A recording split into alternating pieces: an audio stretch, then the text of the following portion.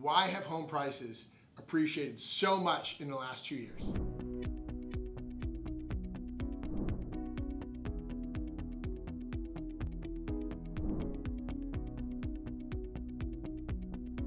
No inventory, duh. Here's the thing, you've had interest rates at all-time lows. For a little while, we were in the low to mid twos. Now we're in the low to mid threes, depending upon if you're buying a primary investment. And really, we've got a shortage right now in this country nationally, over 5 million single-family home units, keeping up with demand. So, basic law of supply, we've got a massive shortage, and we've still got really inexpensive debt. We've got a lot of people that want to buy homes and not enough homes to sell those folks. Earlier this week, we had a young couple, as a young daughter, another daughter on the way. They finally got their offer accepted after 16 offers. And these people have 800 credit scores, bunch of money down, everything's perfect. And they were losing out. So here's the thing, we've had massive appreciation. Here in San Diego, in 2021, you had appreciation to the tune of 15 to 20%, depending upon the neighborhood. What we're seeing in 2022 is going to be somewhere between 10 to 12%.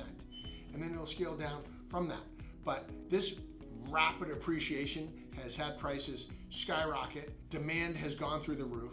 Affordability's really gone up. The point is, if you are considering buying real estate, you got to be fully underwritten or cash. You've got to be ready to go. You have to know your contingencies, your timelines, and be really aggressive to take advantage of this market. I think we're going to continue to appreciate in 22 and 23. After that, I don't have a crystal ball. I don't know if you do, but I don't see a big drop coming. I see the pace of appreciation slowing as we catch up to affordability here in this country. So if you have any questions about real estate, whether you are on the fence trying to decide if now is the right time to buy, or you're a seller and you've got a bunch of equity in your property, not sure how do you leverage that? Do I sell and then move up and buy? Or do I do a cash out refinance, pay off some debt?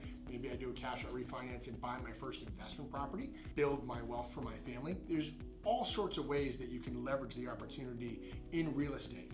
And I'm here to be your mortgage coach. So like this video, ask questions in the comments, feel free to DM me. I am here to help you win in this market.